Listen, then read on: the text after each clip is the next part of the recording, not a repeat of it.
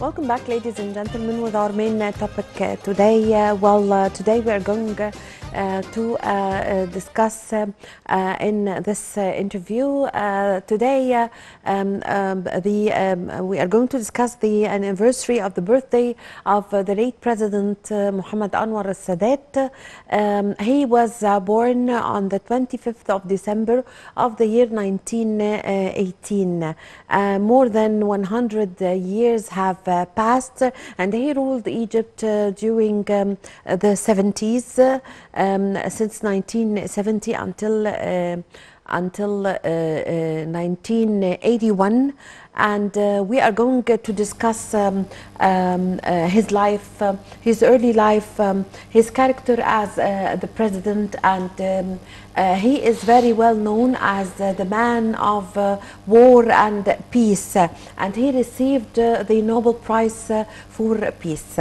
To shed more light on the life of the late President Muhammad Anwar al-Sadat, we have the pleasure to host this morning Dr. Ahmed Osama, member of the Egyptian Council for Foreign Affairs. Good morning, Dr. Osama. Good morning. Dr. Osama, of course, we all know, and most of the people, of course, in Egypt and the Middle East, and most of the people around the world knows that President Muhammad Anwar al-Sadat was very well known for being the man of peace and war. But before we discuss this, let's have a look at the early years of his life. It's a great honor to talk about our legend, the President Muhammad Anwar Sadat of Egypt.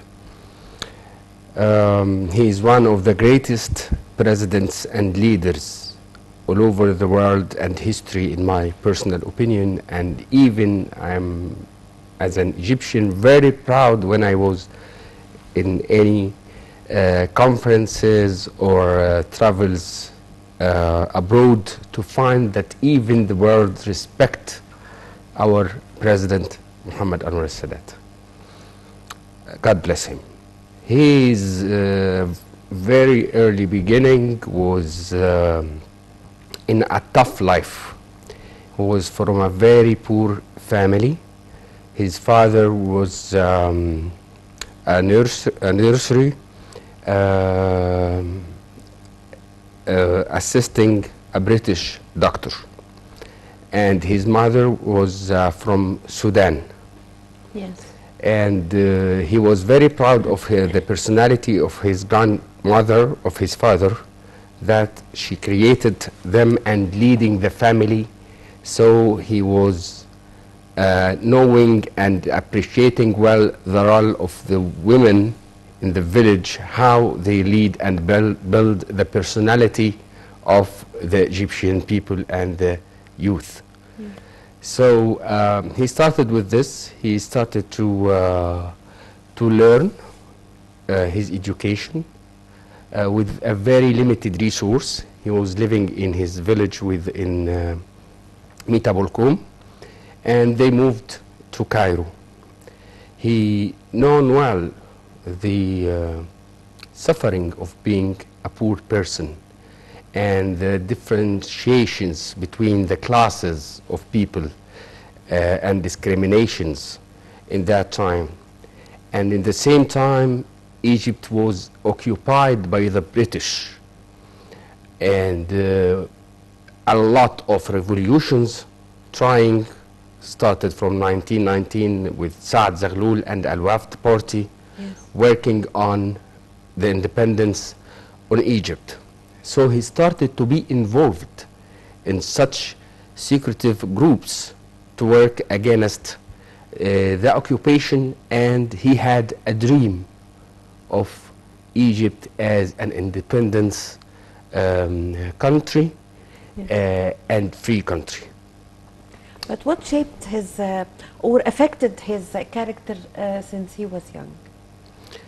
What's affected his personality during all of the books we read about it and the documentaries and a lot of interviews with him personally, he was affected by the environment of Egypt in that time.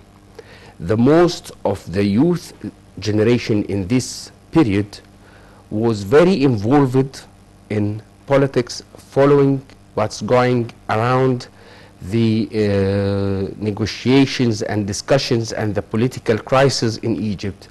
It was under the kingdom leadership, Yes. but in the same time with influence and great influence and control from the British Empire. This is a part. Second is the poverty, and the people, they don't have much leverage to enjoy their life, and as a villager from a village, it gives him to be patient, how to stay stable under and work under pressure. And he was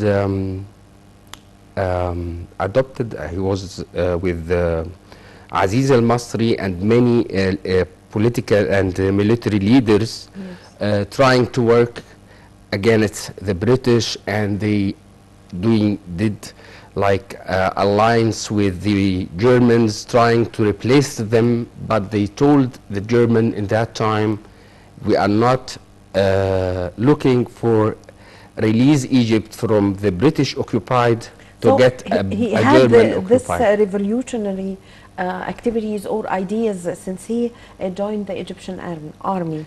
Yes, and Isn't it? yes, and before, and his from the early beginning of his as a young boy, he was noticing this, and the time of that time with Saad Zaghloul, Mustafa Nahas leading Yes, he was aware of. he was aware, and the situation wasn't solved, and Yes. the king was against Al-Wafd party because they have the Yes. population with them, and at the same time they are usually changing the government's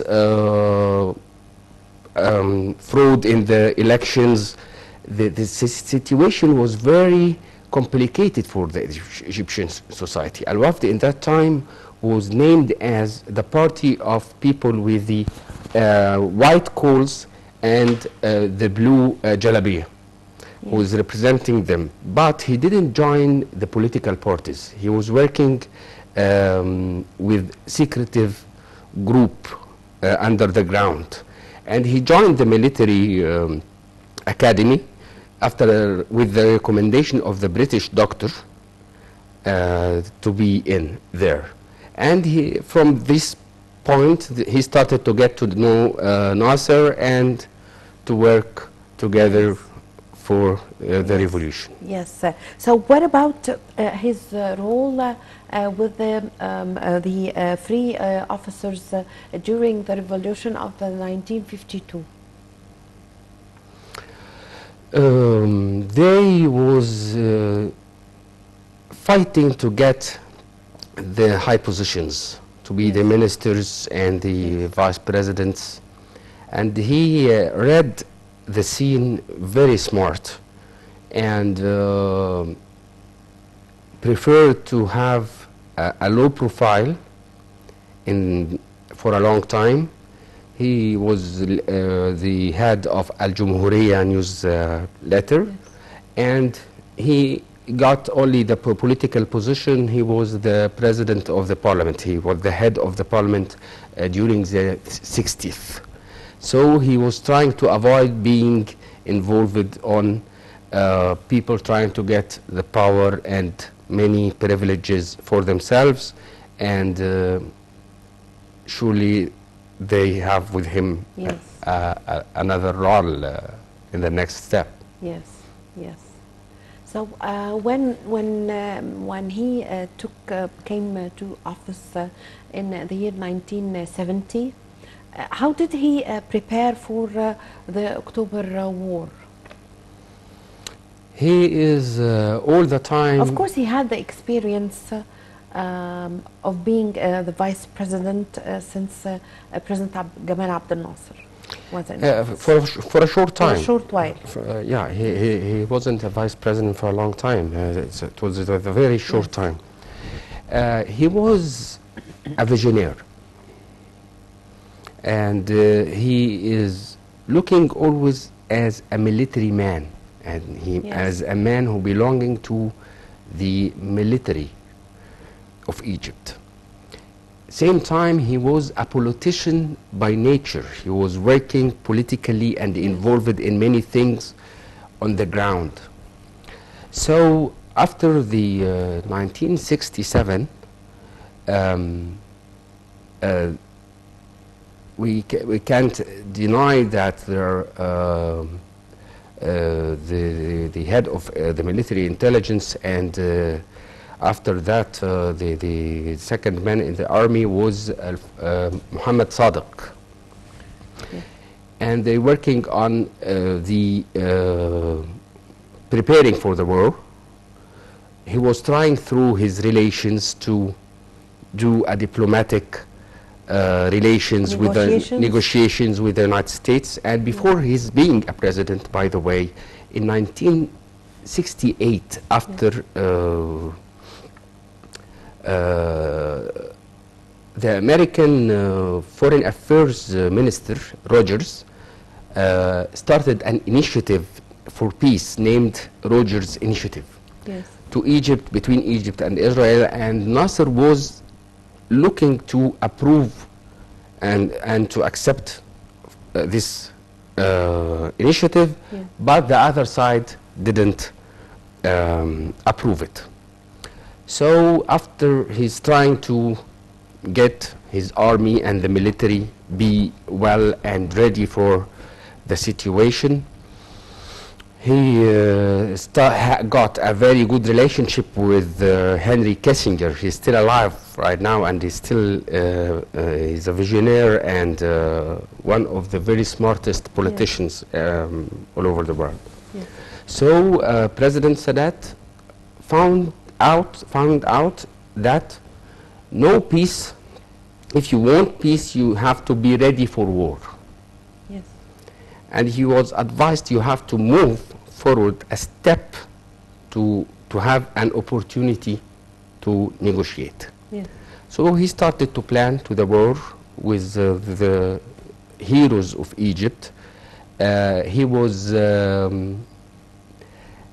absorbing all the pressure from the Egyptian society against him, and before the war, from the lobby of Nasser's men. 1971, he got rid of all of them, and he started to work with his team. And even if he feel like he doesn't need someone to be with him, he was working by a really clever, extraordinary personality and vision. Yes. So he, after the 1973, he started to work on peace. Yes. And he lived for peace and died for peace. Yes. Yes. After the war and the victory of Egypt, he was very brave to decide to go to the Knesset, to visit Israel. Yes. And he announced this in front of the parliament and to the world. No one can in that time realize or even imagine that this point could happen from an Arab leader. He was able to bring back the rest of the Egyptian lands. Yes. And he was negotiator, very good negotiator, clever one. Yes, and knowing how to do the compromise.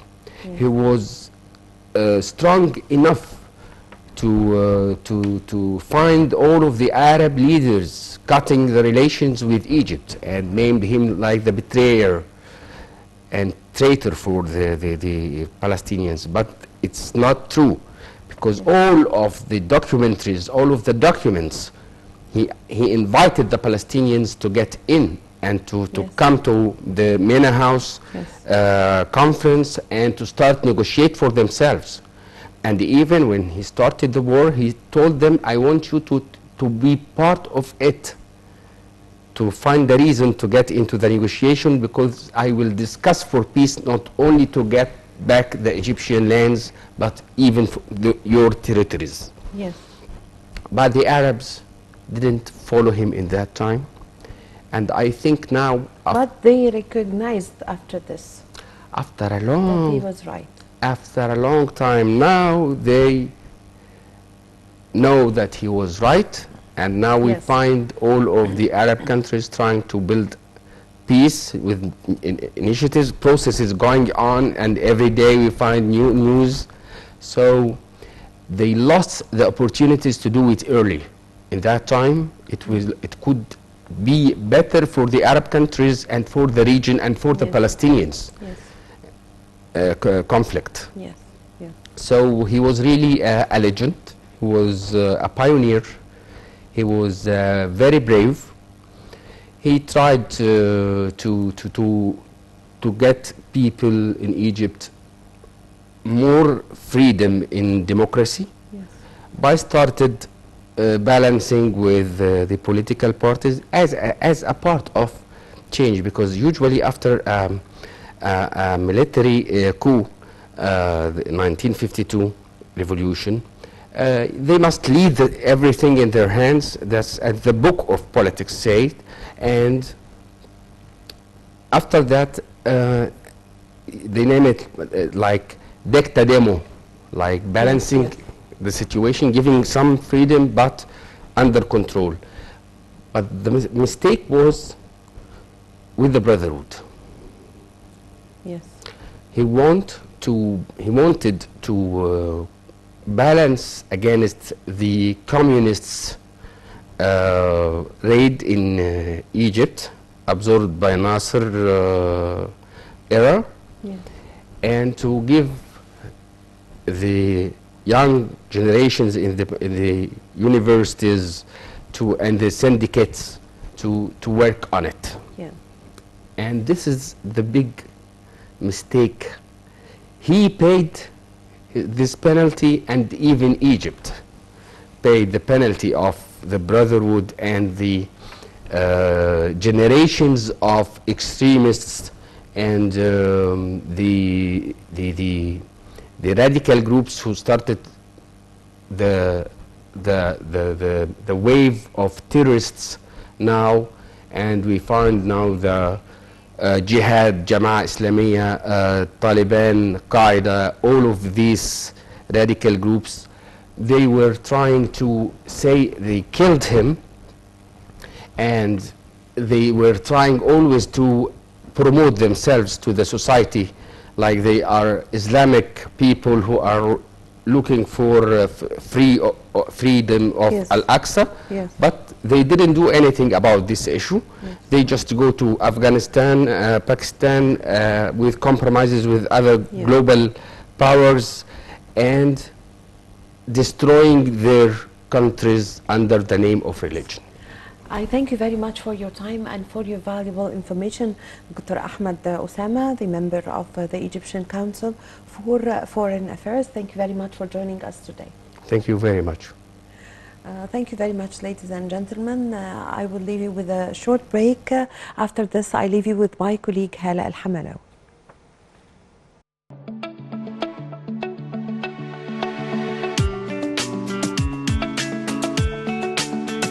هنا صدقت